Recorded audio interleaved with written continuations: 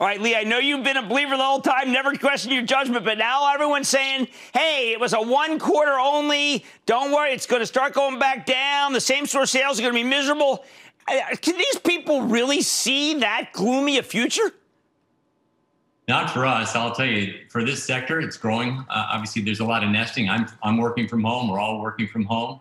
The category is strong, but we're outperforming the industry. We had growth over 2.5 times the industry in the second quarter. We finished the quarter strong with over 40% same-store sales increase and saw the momentum continue on. I am hearing over and again for retailers, but off record, not on, that if you have wide aisles, if you have space in between, if people don't feel compromised when they shop, they spend more money. At-home stores are big, and it looks like they are safe. Am I reading that correctly?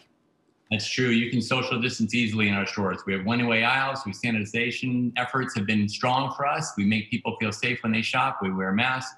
Customers wear masks. It's a big store, over 100,000 square feet. So you can feel comfortable shopping with us. All right, now what do we do about this, what some people are calling the Wayfair problem, meaning that Wayfair stocks up even more because it turns out that people want online. What can you do? You do the buy, you can pick it up, you can do those things, but do you need to make the push to be online, or you can just really have a place where people go, they see, they touch, they buy? Well, we did add e-commerce in this end of the first quarter. We saw we were going to have to close our stores. We were in the middle of a test, 28-store buy online, pick up in store test. We accelerated that across all of our stores. Come March 22nd, we added buy online, pick up in store, curbside pickup, as well as next day delivery starting at $10. So those increased access points for our customers made people feel more safe shopping with us. But they still can come in the store. They still want to see, touch, and feel the items. They have to all match. These are accent pieces for your home. You want to make sure the rug matches the lamp, matches the tabletop decor, and so on. So that's why we bring it all together in one store.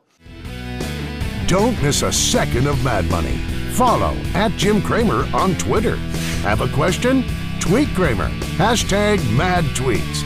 Send Jim an email to madmoney@cnbc.com or give us a call at 1-800-743-CNBC. Miss something? Head to madmoney.cnbc.com.